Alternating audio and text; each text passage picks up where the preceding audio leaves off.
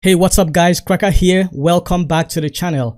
Have you ever tried to set up a grid layout and you had to end up pulling your hairs out because you couldn't figure out why it's just not working, why the grids are not just aligning the way they are supposed to be? Grid is supposed to be one of the most easiest layout options for CSS layouts. It's supposed to be a tool that makes it very easy to have different kinds of layout easily, far easier to use than CSS Flexbox. But in some cases, you see a grid layout that you feel this is pretty simple. I can do this. After all, it's grid, and then you set out to accomplish it and it becomes a nightmare and you cannot for the life of you figure out why it's just not working. Well, in this video, I'm going to tackle one of the easiest grid layouts, but surprisingly, a very tricky one to do.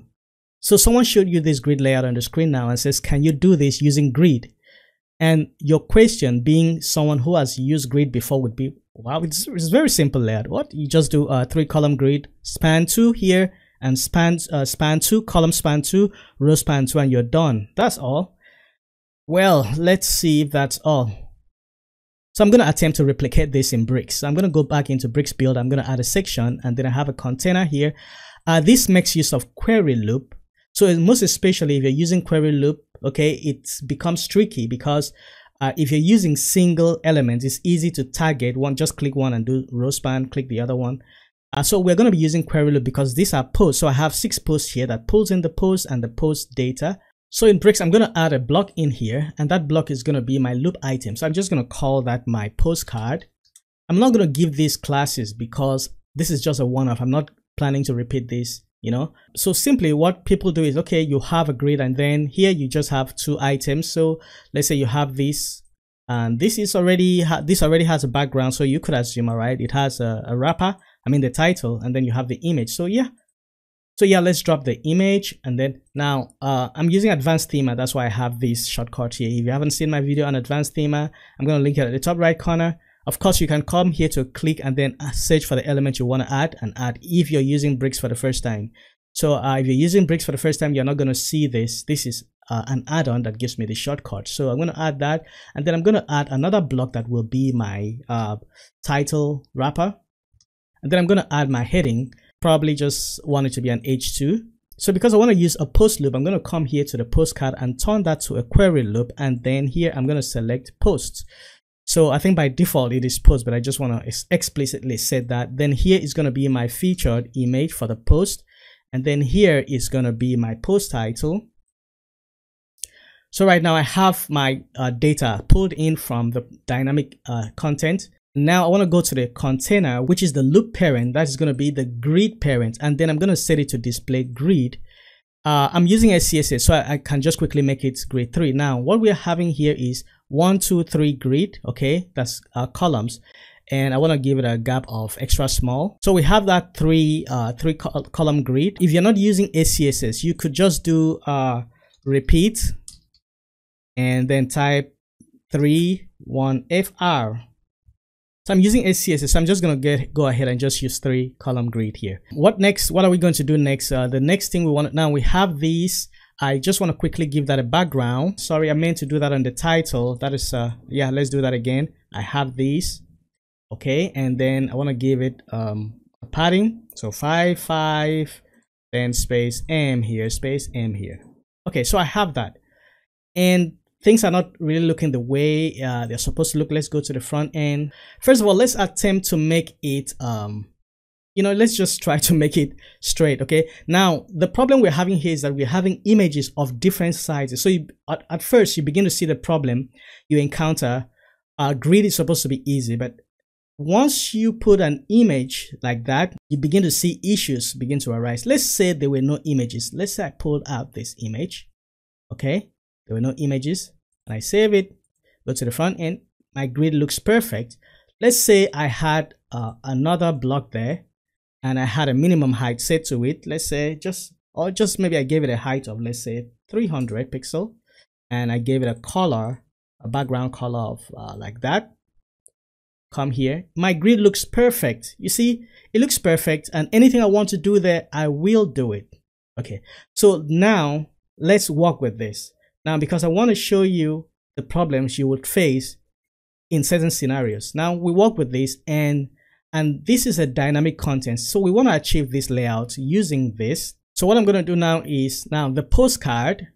Now this postcard, I want to go here to the custom CSS because we want to span the first 2 rows. If we go in here, and just go to layout, and you see it has a grid child property, and we say grid column span 2, grid row span 2. Now you see that it spans all of them. You see, it spans all of them. We want to span only the first one. Now, because we're in a query loop, we cannot select just one. There's no way to select it here. There's no way to select it here. So what you have to do is just turn that off. Go to the custom CSS and then say root. Now you're selecting this postcard, but then you want to select the first child. That is the nth child selector. That is the first child. Or you could say nth child 1. Nth child. Then you put it in a bracket and you say 1 is the same as first child. So maybe I would recommend you use this because you can easily reuse this and replace that with 2. So I'm gonna just open and close this. Then I'm gonna say grid column, and that is gonna be span 2. Okay, we have that. And then I'm gonna say grid row, that's gonna be span 2. So we have that. Let's save this, go to the front end, and we have this spanning 2. We have this actually spanning 2. But the problem is that these, now you see the problem we have here. Okay, these already had a set height. These already had a set height, this block. So that is not going to grow higher than, let's say we change that to a minimum height.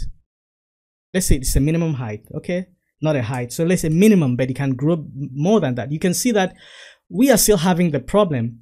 It is still not growing and filling this. So the question you ask yourself, why is it not filling? Now, if you check if I inspect this, you can see that it's actually filling. Okay, it's actually filling this, but it is not, filling up, visually. So you begin to run into problems like this. Now, the thing is, when you declare, when you do a grid, the rows are, implicit. Like that means you don't have to explicitly set them. So if I go back to the parent, which is the grid parent, and then say grid template row, and I said, all right, let's set the row. Okay, we have 1, 2, 3. Let's say the same thing, grid 3. Now we have the same result. Now, if we change it to grid 4, you can see it adds empty cells here. So let's say we make it grid 3, and then we say save. You see, you still have the same result. Nothing changes. And this is something I would very much discourage you from doing. You should never put these grid template rows, okay, because especially in a query loop, when you're using with dynamic content, because you're going to have empty rows if the number, let's say the number of items are more. Let's say you put grid 2 here, okay, so you're saying it should have just 2, but now you end up having 3. It doesn't really make sense. There's really no need you should put it. If you say you want to have 4 rows, yeah, and then you have empty ones, and then what happens is that you end up having a big space here, a big space under it. So you don't want to do that. So let's turn this off. Now to fix this, what you should do is to go to the grid auto row. Now the grid auto row will set a minimum height for your row. So let's say we go back to this postcard. We had put a height on this. Okay, so let's take that height away. I'm going to take that height away, save this, go to the front end. Then we don't have any height again. Now, what you do is that you go to the grid container and then go to the grid auto row. So I'm going to put 300 pixel. Make sure you put the unit, okay? So if you want to use pixel, if you want to use 30 rem, anyone you want to use. So, but I'm going to use 300 pixel. And then you can see that gives me that 300 pixel height for the row. So now you have that 300 pixel height. If you take the inspection tool, you can see that it fills up. So what we're going to do is that we're going to go back, and now because we don't have a height here, we're going to add a height of 100%, and that is going to solve our problem. Now you can control the height of the smallest div using this. Now let's say we want to take this down to 200, okay? Just make it that. So you can now see that we have that 200 pixel, and this grows. Now the beautiful thing about this is that if you had this grows and aligns exactly as the last one, irrespective of the gap. So even if I go in here and I increase the gap to a bigger gap, Then we come to the front end. As the gap increases, this aligns to this. A lot of times, this kind of design is for when you're using images like this and you want the large image to align to where the second image here is. Now it appears we have solved that problem, right? Okay. All right. So let's introduce an image into the design. So I'm going to select this block and then I'm going to drop an image.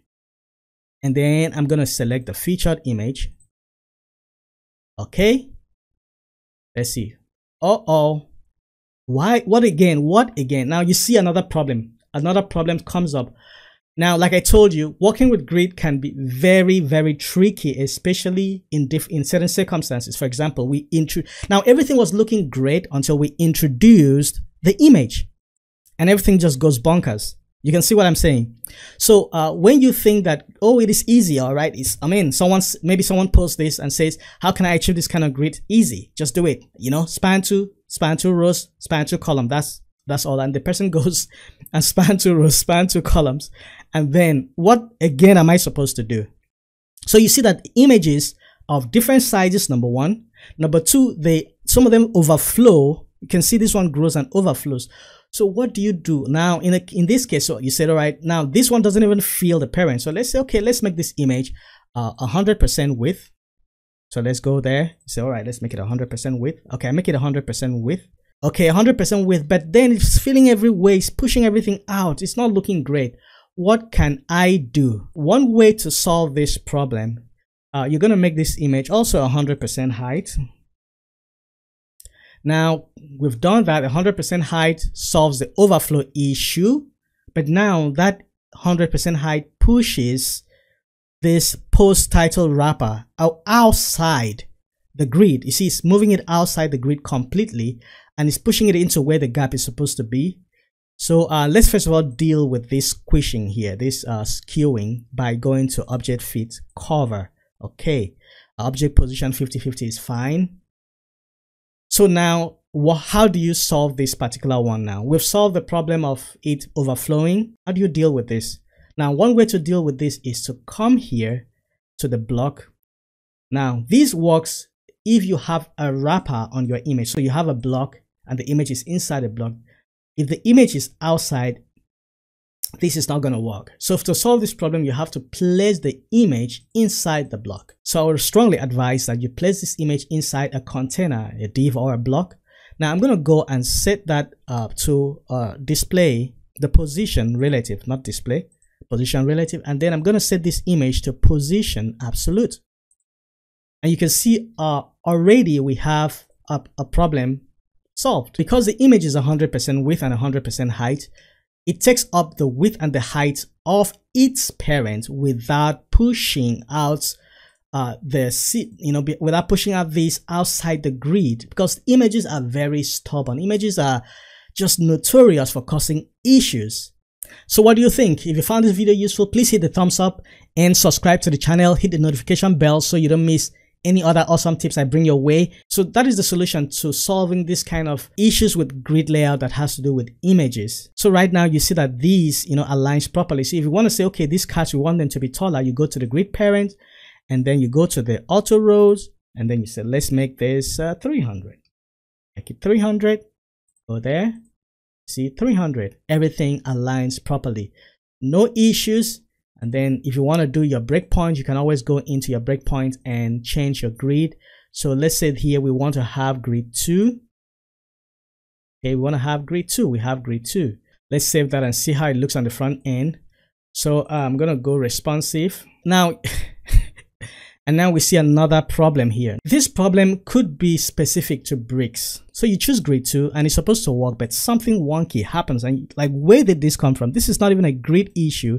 This is some crazy, because grid 2 is supposed to work. Why? Because this span, the first one spans 2, so it's supposed to work. So what you do is that you go into, now let's see, what's the problem? We're having a problem with this. So if I go into this postcard, now the postcard is displayed as flex. Now, so if you go here, you'll notice that it has a flex wrap of wrap. Now let's go to the top breakpoint. Now the default should be this. So I'm not quite sure why. So if I set the default to that, and then go back here, it still doesn't work. But if I come here, now let's clear that out. No need to do that. But if I come back here and then set this wrap to no wrap, automatically it just solves the problem, whatever reason that is. Let's remove that. If I set this like this, it just still doesn't work because it's supposed to stack vertically.